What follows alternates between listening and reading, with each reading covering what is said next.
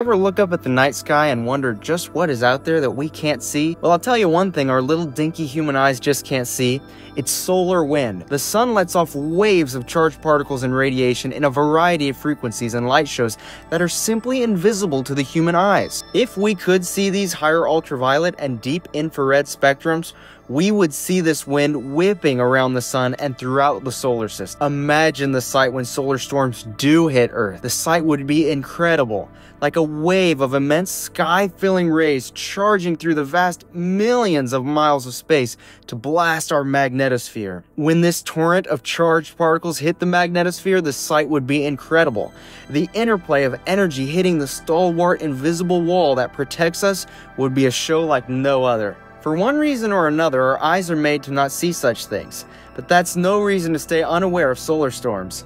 Sign up for FlareAware and get alerted before these giant storms hit the Earth.